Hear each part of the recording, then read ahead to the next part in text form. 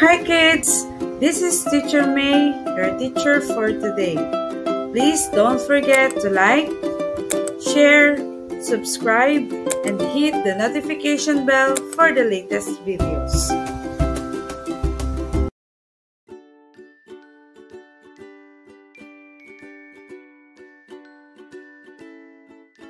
Before we start our new lesson, let's have a short review. Write the letter corresponding to the product on the line to complete the quotation. What word were you able to form?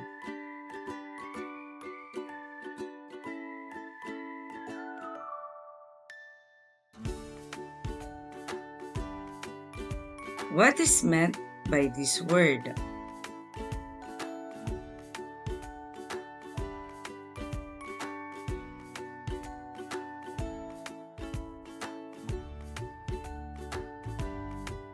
The quotation means the good you put into the world will return to you in a significantly greater amount, specifically 10 times more than what you gave.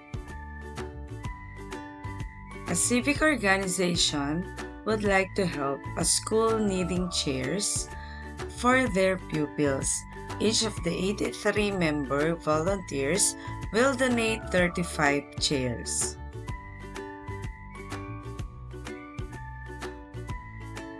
Now, let's answer the following questions.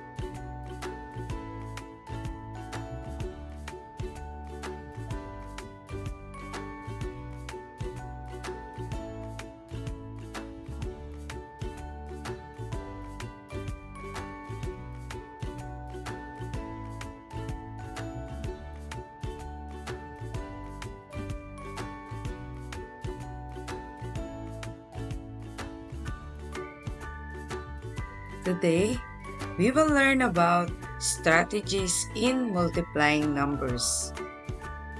In 15 times 3 is equal to 45. The X sign is multiplication sign. And then, equal sign. 15 is the factor or the multiplicand. 3 is also the factor or the multiplier. And 45 is the product.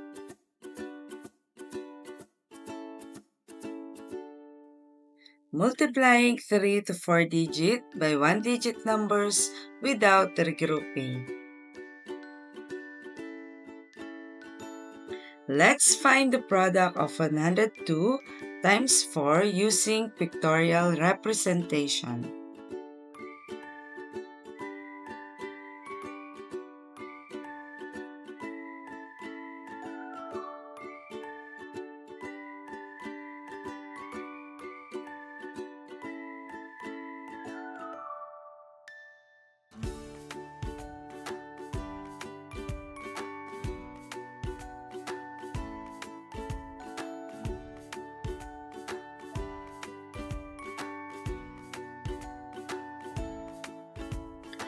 Let's find the product of 102 times 4 using expanded form.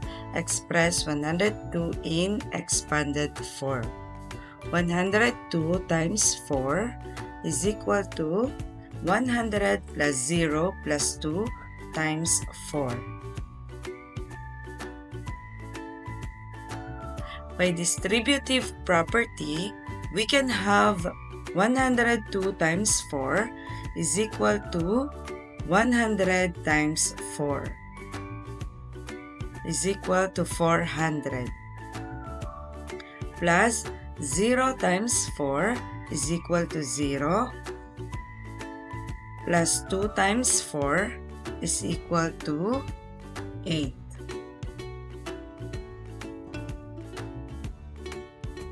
Then 400 plus 0 plus 8 is equal to 408. So 102 times 4 is equal to 408. 102 times 4. 4 times 2 is equal to 8. 4 times 0 is equal to 0. And 4 times 1 is equal to 4. So, the product is 408. Let's find the product of 4,132 times 2 using expanded form. Express 4,132 in expanded form. 4,132 times 2 is equal to 4,000 plus 100 plus 30 plus 2 times 2. By distributive property, we can have 4,132 times 2 is equal to 4,000 times 2 is equal to 8,000 plus 100 times 2 is equal to 200 plus 30 times 2 is equal to 60 plus 2 times 2 is equal to 4. 8,000 plus 200 plus 60 plus 4 is equal to 8,264. 4,132 times 2 is equal to 8,264. Let's find the product of 3,210 times 3 using standard form. 3 times 0 is equal to 0. 3 times 1 is equal to 3. 3 times 2 is equal to 6. And 3 times 3 is equal to 9. The answer is 9,630.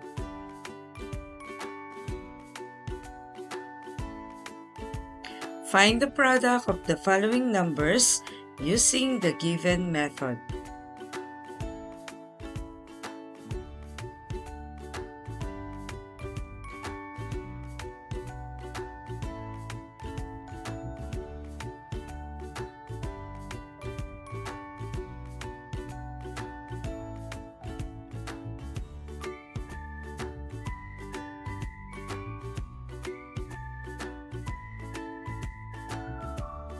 Multiplying 3 to 4 digit by 1 digit number with regrouping. Find the product of the following numbers using the given method.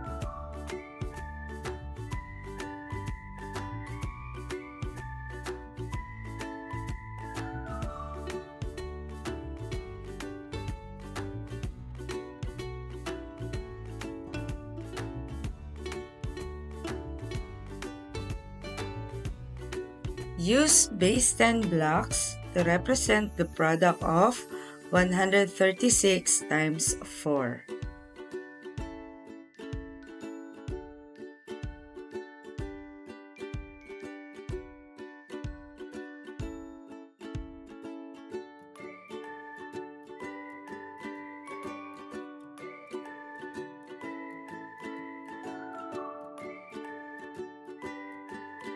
Find the product of 136 times 4 Using expanded form, express 136 in expanded form. 136 times 4 is equal to 100 plus 30 plus 6 times 4. By distributive property, we can have 136 times 4 is equal to 100 times 4 is equal to 400. Plus 30 times 4 is equal to 120. Plus 6 times 4 is equal to 24.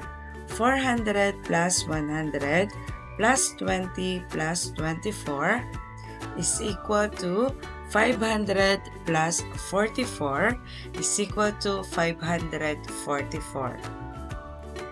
So, 136 times 4 is equal to 544.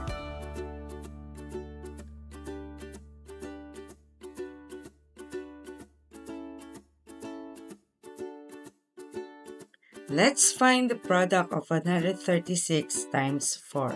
4 times 6 is equal to 24, carry 2. 4 times 3 is equal to 12, plus 2 is equal to 14, carry 1. 4 times 1 is equal to 4, plus 1 is equal to 5. So the product is 544.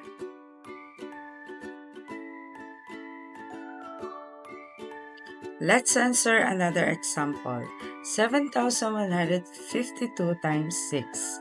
7,000 plus 100 plus 50 plus 2 times 6. The solution is 7,152 times 6 is equal to 7,000 times 6 is equal to 42,000. 100 times 6 is equal to 600 plus 50 times 6 is equal to 300 plus 2 times 6 is equal to 12. 42,000 plus 600 plus 300 plus 12 is equal to 42,912. Let's find the product of 7,152 times 6 using standard form. 6 times 2 is equal to 12, carry 1. 6 times 5 is equal to 30 plus 1 is equal to 31, carry 3. 6 times 1 is equal to 6 plus 3 is equal to 9. And 6 times 7 is equal to 42.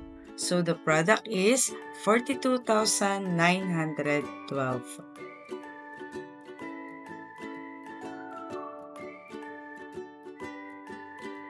Now, answer the following activity.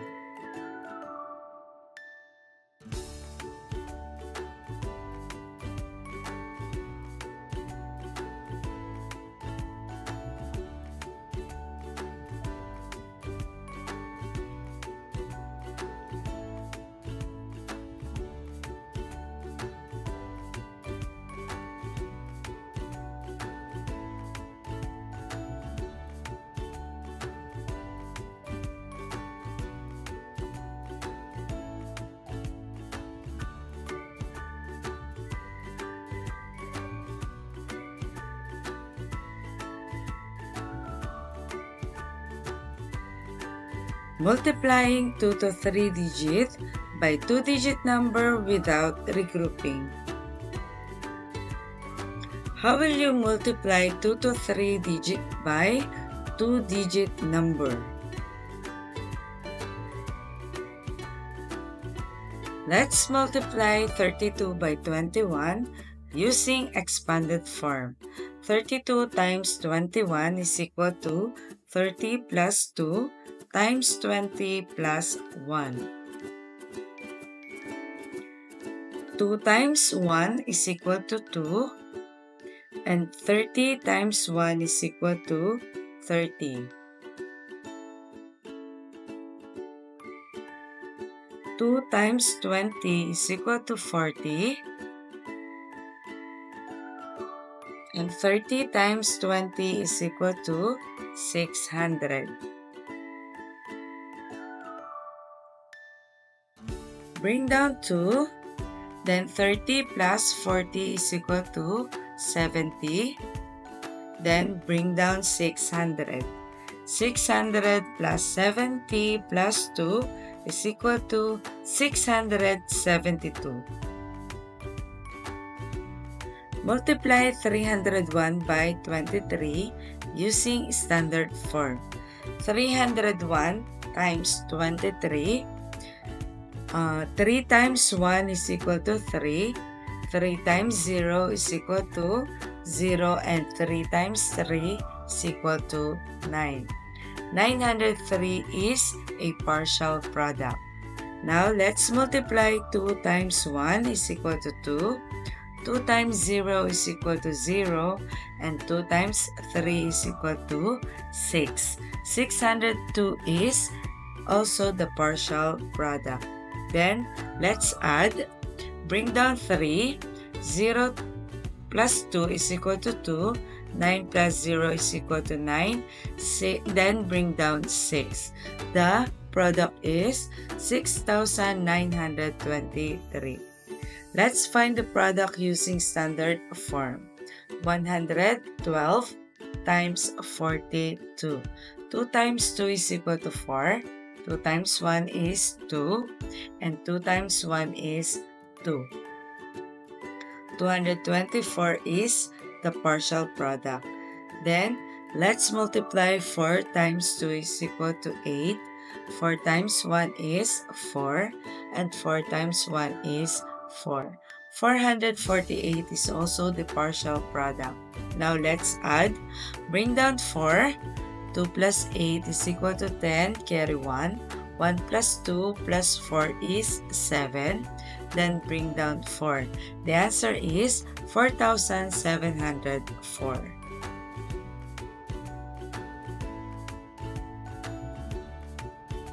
Now, let's answer the following activity.